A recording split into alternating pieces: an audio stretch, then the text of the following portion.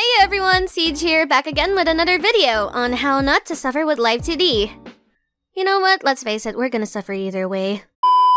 So, I've been getting a lot of questions about templates for models and animations, like, how do I make my own template, how do these usually work, and other queries that are related to the subject. Well, those will all be answered in this very video. Hopefully all of them. So without further ado, let's get on with the video. Okay, first things first, I'm gonna have to explain what templates are in Live2D. Templates are mainly used as a sort of paradigm in modeling and animation. In other words, it's a way of making rigging and animating smoother and faster. If you still don't get what I mean, here's an analogy. Let's compare this with drawing. In drawing, of course, you would have to make a sketch first on what you want to draw. A sketch is a guide for you to get the picture that you imagine. That's the same thing with templates. A template is a basis that you can use so that you wouldn't have to rig the same things back to square one. Hopefully you get what I mean now. If not, well, I'm sorry, I tried. So now that I explained that, let's get into the question. How exactly do I make and use a template? In Live2D, templates are both used in modeler mode and animator mode.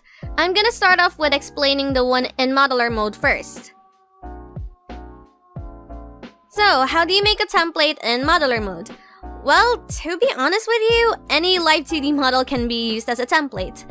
If you already have a model that's already rigged, and the one that you'll be rigging is just similar to that, then you could use that as a sort of basis. Though there might be some parts of the model that don't really go with the model that you're working on, so I would recommend you to make a model that only has the basic things. And by that, I mean it just has the basic riggings for a standard model. This includes the head tilt and turns, body movements, and the arm and leg motions. How do I make a basic rigged model? I made a whole video about it, so you can check that out. The link will be in the description box below, or you can just click on the eye icon on the top right of this video. Here I'm showing an example of a model that only has the basic rigging, and that can be used as a template. If you want to have the template that I'm using for this video, I'll leave a link in the description, and I'll be sending this in my Discord server as well. Now, how do you actually use the template in modeler mode?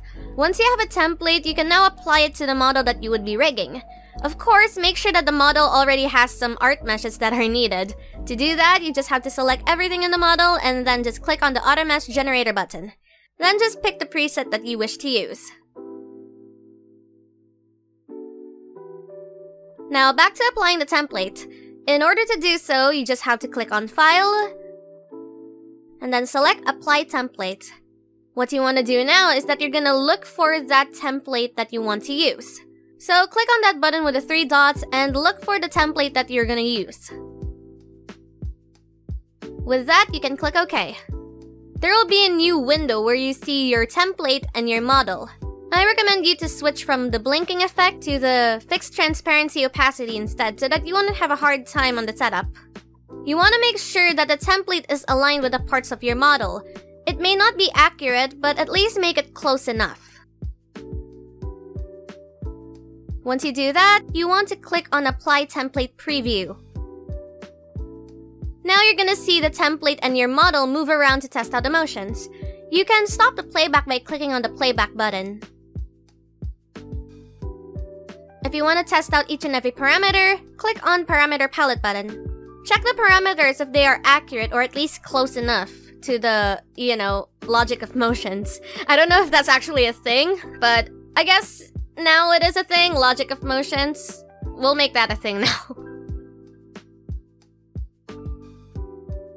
Once you're done with that, you can click on OK.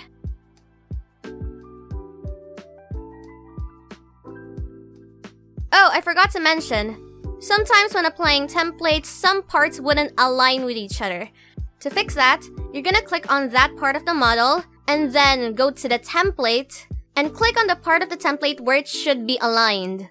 And then there's gonna be a button there which says Link Matching Components. Click on that.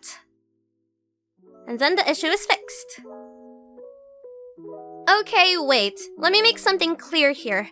I've mentioned this in my other tutorials, but I'll say it again for the sake of this video.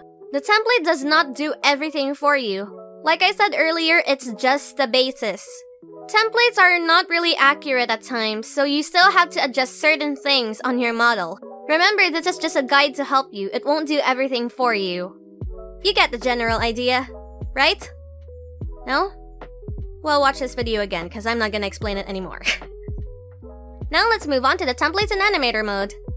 Here, templates are used for certain animations that are often used by the copying and pasting method in keyframes. Examples of animations that may be used as templates here are the breathing animation, blinking animation, idle motions, hair waving, walking and running animations, etc. In order to make a template, all you have to do is select the keyframes that you want to set as a template. And then go to the Template tab on the left side of the interface. Then click on the little button on the bottom right corner of the tab. Then you can just name the template whatever you want. When you're done, you can just click on the template you made and it'll do the work for you. You can also apply those same templates to other models in any animation files. In order for them to work though, you have to note something in animation templates. Keep an eye on the parameter IDs. Those things are important in animation templates, so it would be best for you to take note of them. If the parameter IDs are not the same, the template will not work for you.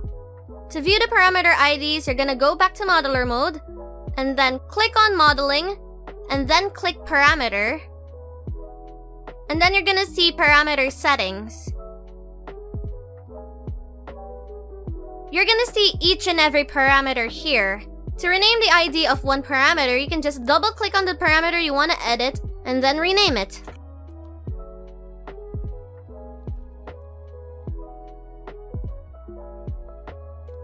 And that's all I have for this video. Hopefully this helps you clear up at least most of the questions you have about templates. If it did, hit that like button. If you have any questions, feel free to drop them in the comments and maybe I could answer them or maybe someone else can. I can't really guarantee that I will answer all of your questions due to the amount of comments, though I will try my best, so please bear with me. And don't forget to subscribe and turn the bell on ring-a-ding-ding so that you won't miss any videos from me. That being said, see you in the next video. Siege out.